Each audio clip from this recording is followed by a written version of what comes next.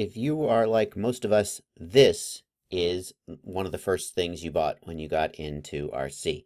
This little battery checker. I don't think there's many people who don't own one of these, who haven't owned one of these. And it's okay. It's not bad. But there's a better one out there, and I think it's the one you should buy. Although this one is only $4. And the one I'm going to show you is a little bit more expensive, but I think it's way better, and I think you can afford it. So this is the one that I think you should get.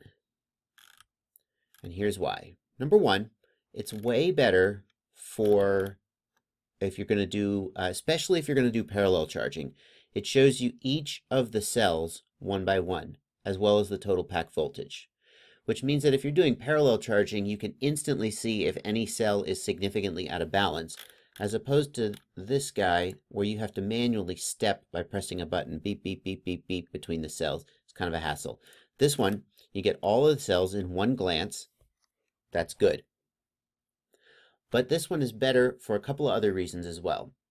This one only reads the cell voltage when you first plug it in, and then it freezes. It does not do real-time updates. At least mine doesn't. Somebody's going to comment down in the comments and say, what are you talking about? Mine does. I don't know. I have this exact one, and it doesn't. And I learned that the hard way when I plugged a battery into a light bulb to discharge it. I plugged this thing in to monitor the voltage. I came back 15 minutes later, and it still said the same voltage as it did when I plugged it in. And I went, well, that can't be right.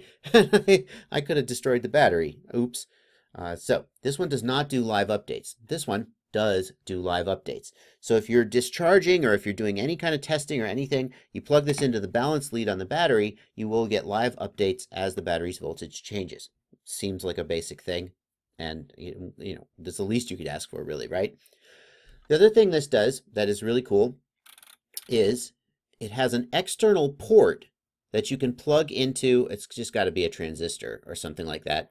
And you can use these halogen bulbs, which they're the exact same halogen bulbs, by sheer coincidence, the exact same ones that I bought to make my battery discharger for my battery testing. So basically, this will trigger the external discharge and run the battery down until it reaches a predetermined level.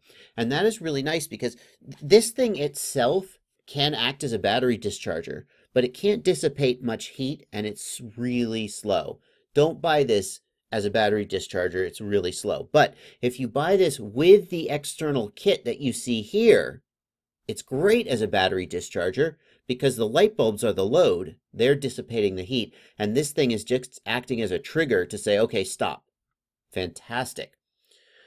If you buy this, buy the one from MyRC Mart, because here's what's different about it. Number one, the one from MyRC Mart has this external trigger, which the one that I bought from Banggood does not have that.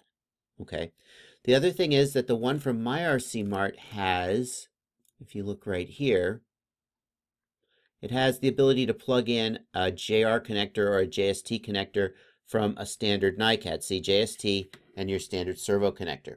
And that's nice. Mine that I bought from Banggood also doesn't have that. So I can only plug in balance connectors.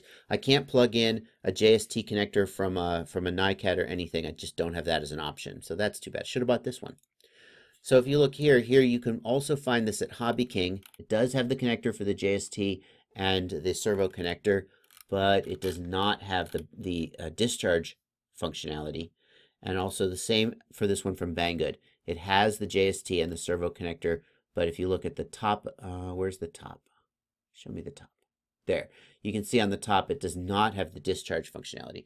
And if you look at the price, $11 here, $10 here, and here is the one with the external discharge connector for a grand total of $15. So I guess that's your call. It is $5 more, but if you need something to quickly discharge batteries, this is a great way to go about it. If you don't need something to quickly discharge batteries, you could go with this one for a little bit cheaper that has the same functionality but doesn't have the discharge. This is the battery meter that you should get. This little $5 one, it's okay for $5, but I really, especially if you parallel charge, like the ability to see all of the cells at once. Really gives you a better perspective on your battery's health than just looking at the pack voltage. And the discharge functionality is just gravy. Anyway, there you go. Good little product. Passing it on to you. Happy flying.